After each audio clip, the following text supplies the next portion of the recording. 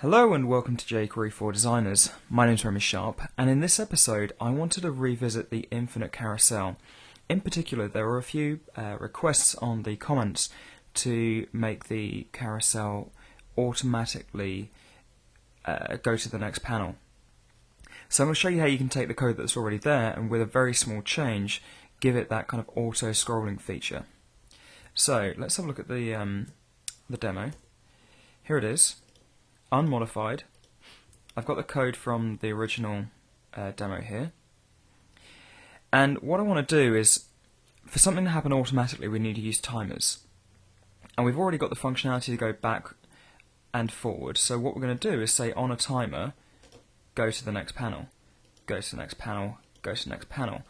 Now I do want it to allow the user to be able to put their mouse over this area and the automatic scrolling to stop, so that they can actually interact with what's on there.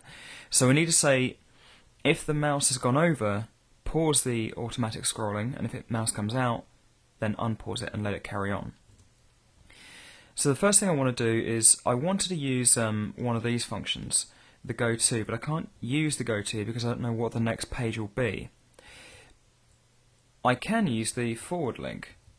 So instead of actually clicking the link, what I'm just going to do is create this new event called next. So I'm going to create a new custom event called next, and I'm literally going to copy this block of code so it goes forward one page. So every time I call this.next, so infinite carousel, and trigger the next event, it'll call this code here. So if I just quickly show you this with Firebug open, let me just copy this.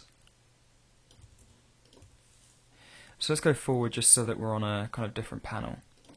And I trigger next, goes forward. Okay, pretty straightforward. So now that we've got our custom event in there, I'm going to say set interval. So that means keep running this function for n number of milliseconds. So let's say 2 seconds, 2000 milliseconds. I'm going to do infinite carousel dot trigger next. So if I just show you this running now, if I leave it, it automatically scrolls for me, and it loops around. The problem is, if I put my mouse over it and want to click on something, it scrolls past. So what I'm going to do is create a variable that just says auto scrolling equals true, and I'm going to say if auto scrolling is true, then go to the next. If it's not, it will just set a new, it will just kind of loop round. And here I'm going to do mouse over. So if we mouse over the infinite carousel, auto scrolling equals false, and when we mouse out, auto scrolling equals true. So let's give that a test. So it's automatically scrolling now. Put a mouse over those leaves, and it doesn't continue scrolling. I take the mouse out, and it should carry on.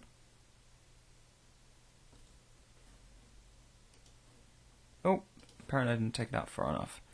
So that may be the size. There we go, there's the problem. The size of the element is too big. So I set the height a little bit too tall on this somewhere. So make sure you have the right height. So min height 10em, that's too big for this particular thing. But that's basically all you need. We've created a new bespoke event, and then we've just said on this timer, for every 2 seconds, just run the bespoke event and moves it forward round and round. I'll put that code up with this screencast as well. The other thing I wanted to show you was there were some queries about IE7 working and the original infinite carousel. So I've recorded a quick screencast to show you IE7. I do try and test all of the screencasts in IE 6 and 7 and Opera and Firefox and Safari and so on. Sometimes there's problems that I'll try and point out, sometimes problems that you guys will find for me, but I do try and address them. But this is IE running So I've pasted in the live infinite carousel that everyone else can see, and we saw before. Clicking on the scroll button, scrolling around, and it loops around properly. And if I just scroll backwards as well, that also works. So I hope you can see this working. If there's any specific problems with IE, then let me know. But otherwise, that's what I'm testing, and I can see it working. So thanks for watching. If you've got any comments or feedback, drop a comment on the jqueryfordesigners.com website. Thanks for watching.